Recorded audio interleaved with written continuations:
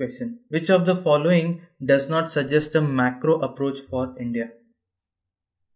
Now what is macro? Macro means big, larger unit like country, state, world.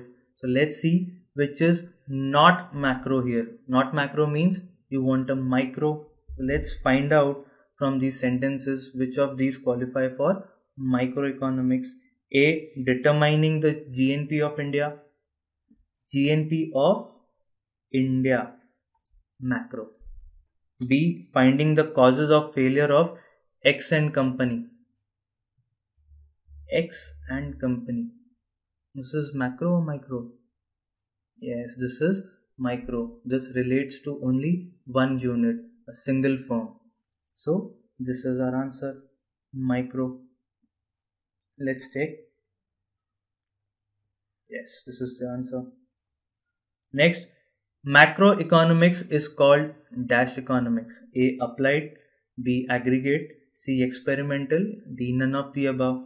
Now, macroeconomics is called aggregative economics. That's the answer. Now, why is it called aggregative economics? Because we add the incomes, the product of all the single units. We go on adding and bring an aggregate. We develop an aggregate from it. So, it is called the economics of aggregates. Next, which of the following is a normative statement? Now, what does normative tell me? Normative gives me a judgment. Normative tells me how to do it. Normative gives me an opinion. Let's see the options. A. Planned economies allocate resources via government departments. B. Most transitional economies have experienced problems of falling output and rising. C. There is a greater degree of consumer sovereignty in market economies than planned economies. D. Reducing inequality should be a major priority for mixed economies. Now, which of these statements tells me how to do it, gives me an opinion?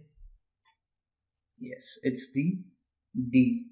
It is telling me reducing inequality should be a major priority for mixed economies. It is telling me what should be done. Let's check. Yes, that's the answer.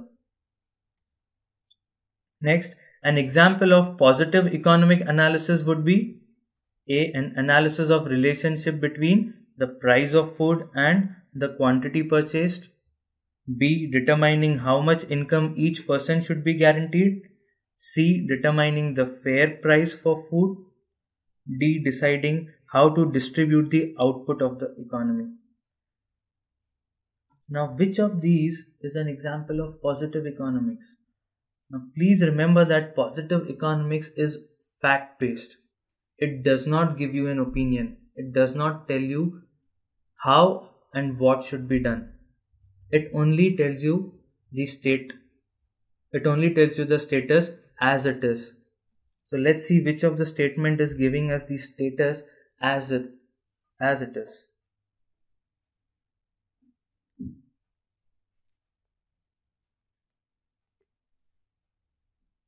Yes, it's this. A. An analysis of the relationship between the price of food and the quantity purchased. That's the answer. Under inductive method, the logic proceeds from. Now, what is inductive method? Inductive method is where you go on including, where particular instances give you a generalization. You go from particular to general. So, this is the answer. I beg your pardon. This is the answer. Let's check. Particular to general. Next, normative aspect of economics is given by. Now, what is normative? Normative economics is where you give opinion, where you tell how it should be done. Positive only tells you what should be done. Normative tells you how it should be done. So who gave the normative aspect of economics? Marshall, Robbins, Adam Smith, Samuelson. It's Marshall. Now how is his definition normative?